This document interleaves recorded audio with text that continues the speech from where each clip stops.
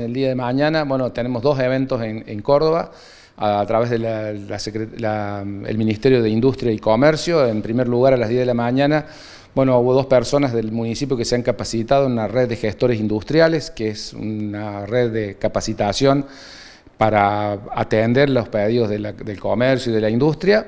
Eso es a las 10 de la mañana y después a las 15 horas estamos invitados por la Universidad Nacional de Córdoba. Ustedes recordarán que firmamos un convenio los otros días, pues hemos sido invitados todos estos municipios y bueno, aquellas personas industriales o comerciantes que tengan interés en hacer algún tipo de intercambio comercial con China. Hay una delegación china que va a estar presente en la ciudad universitaria para trabajar en una reunión de aproximamiento, digamos, entre lo que son las gestiones comerciales e industriales entre Argentina y China. Ese es un paso muy importante, Ricardo, ¿no? Bueno, el intercambio, hay posibilidades de que Villa del Rosario también tenga aportes para China.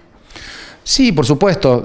Hoy hay toda una economía global y bueno, Argentina no deja de estar no incluida, ¿no?, en esto. Me parece que es importante que podamos participar con espacios locales. La idea es que después a lo mejor formemos algún consejo regional para que estas tratativas se puedan hacer a nivel regional, porque bueno, a nivel por ahí de una sola ciudad no da la escala. Pero bueno, estamos trabajando en esto. Tenemos el viernes, tenemos también una reunión con el ministro de Industria para trabajar sobre algunas problemáticas y algunas políticas de los que son los parques industriales. Así que bueno, estamos muy abocados en seguir potenciando lo que es la industria y el comercio local y ver de qué forma podemos o vender, que sería lo ideal, a otros países, pero también en algunas hay momentos en que es necesario incorporar maquinaria, o incorporar tecnología o incorporar insumos que son necesarios para producir bienes primarios o secundarios. Hemos invitado también a algunos comerciantes que si quieren, es un horario medio complicado a las 3 de la tarde, pero hemos invitado a algunos comerciantes que si quieren se pueden inscribir. Hay un link para inscribirse, yo después se los voy a dar para que ustedes también lo tengan y lo puedan promocionar. Muy bien. Bueno, quería aprovechar ya que están para transmitirle una noticia que tenemos, que bueno, por ahí no es tan agradable para nuestro grupo. Ustedes saben, bueno, que dentro del equipo de gestión, antes de la pandemia, bueno, Ana Laura había tenido un pequeño problema de salud que lamentablemente tuvo que cortar prácticamente su recuperación por la pandemia y bueno, se abocó muchísimo al trabajo de la pandemia. Y bueno, la verdad que hoy no está tan bien de salud, por prescripción médica le han sugerido de que tiene que bajar un poco con sus actividades. Ella ha estado muy involucrado, imagínense ustedes que creó un área desde cero que no existía, ya después comenzó la gestión, porque ella ingresó casi un año después que nosotros habíamos ingresado a la gestión. Y bueno, la verdad que es una noticia lamentable para nosotros, porque uno pierde una compañera de trabajo que ha sido esencial en nuestra gestión, pero también entendemos que la salud es prioritaria para un ser humano y ella, bueno, no es tan grave, digamos, pero necesita recuperarse como corresponde y es muy difícil en la gestión y menos en un área como la que está Ana Laura. Así que bueno, nos va a acompañar hasta fin de año y bueno, después lamentablemente va a dedicarse a poder recuperarse como corresponde y es lo que todos deseamos.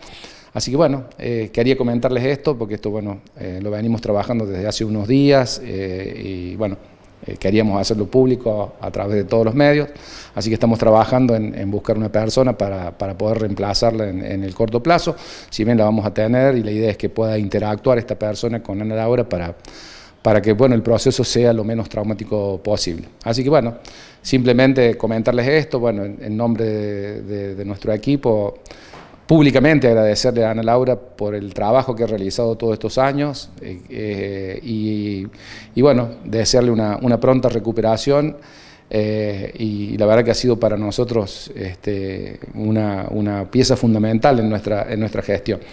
Pero bueno, siempre lo decíamos un poco en broma, ayer que nos reunimos con el equipo, generalmente las personas cuando se van de una gestión muchas veces se van porque los echan o porque cometieron un error o porque hay circunstancias que no son tan agradables.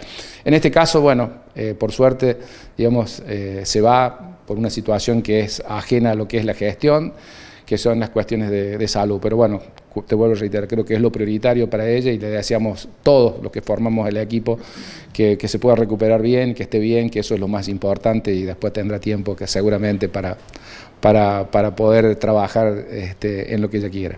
Ricardo, obviamente que están trabajando ya en la búsqueda de esta persona que ocuparía ese rol. ¿Sería dentro del equipo de trabajo que ya viene consolidado? ¿Sería una persona externa? ¿Tienen algo decidido o al menos encaminado? Sí, mira, estamos en conversaciones, no puedo adelantar absolutamente nada, pero seguramente el equipo es muy pequeño y así que seguramente va a ser alguien externo, ¿no?, a nuestra gestión. Y bueno, apenas esa persona me autorice, vamos a estar comunicándolo si cerramos eso que está bastante cerca, digamos, pero bueno, todavía no tenemos nada concreto. Ana Laura era secretaria de Desarrollo Humano de nuestra municipalidad, un área que se creó en nuestra gestión y que, bueno, la verdad que tuvo procesos muy importantes, ¿no? La creación de proyectos como Cocina de Idea, Costura de Idea. En el caso de Cocina de Idea, un proyecto que fuimos a exponer a un congreso internacional a través que estaba promocionado por la ONU. Bueno, la feria de ideas, digo, son todas cosas que surgieron a partir de esto, el apoyo escolar primario, secundario, bueno, un montón de actividades que tienen que ver con el desarrollo humano, que ella formó el equipo desde cero, así que bueno, son estas cosas que muchas veces sucedan. Vuelvo a reiterar, lo más importante es cuidar la salud de ellos.